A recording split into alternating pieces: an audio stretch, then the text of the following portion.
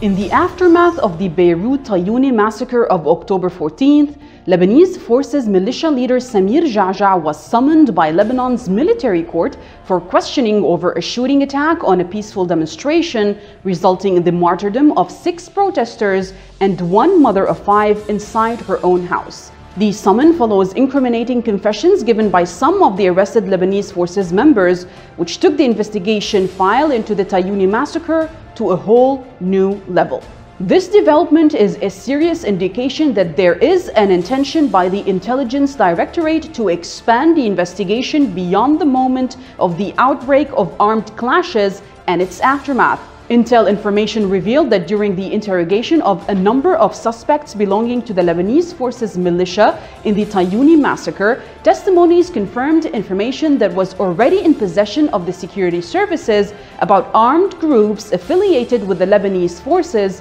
which usually do not make a move except with the knowledge of party leader Geagea and with direct orders from him. The movements of these groups were recorded the night before the events of Tayouneh in both Ain al-Rumani and Ashrafiyeh stronghold areas for Geagea thugs in Beirut. The investigators considered that the detainees' statements led to the suspicion of a pre-planned scheme which began to be implemented the night before the Tayouneh ambush. The Directorate of Intelligence and the Military Public Prosecution supervising the investigation put the detainees' statements and the available information in the context of the TV interview that Geagea conducted after the Tayouneh incident, in addition to his previous statements, in which an adoption of responsibility was clear on behalf of Geagea concerning the Tayouneh attack. Based on this data, Lebanese military court judge Fadi Aqiqi asked the Intelligence Directorate to summon Geagea to the investigation to hear his testimony.